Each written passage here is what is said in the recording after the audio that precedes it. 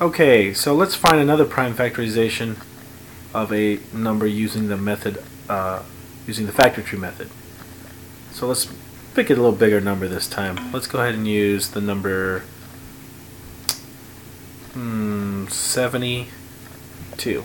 Let's go ahead and start a factor tree. What times what equals 72? Well, I know 9 times 8. Okay, and I'm looking at the 9 and the 8, and those are not prime numbers, so I know I can keep going here.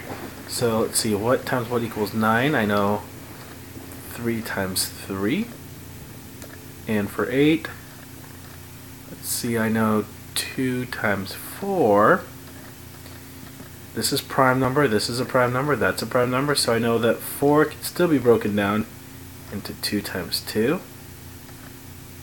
Okay, so again, now I have all prime numbers. This tells me again that I have the longest possible factor string of 72, and they are prime numbers, so this tells me it is the prime factorization.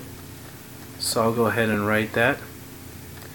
3 times 3 times 2 times 2 times 2. Now I'm going to go a step further now and use exponents to do this little, to show this in shorthand. So I know there's 2 3's, so that is 3 squared times, I have 1, 2, 3 2's, so that's going to be 2 cubed equals 72. So here's the prime factorization of 72, which is 3 squared times 2 cubed equals 72.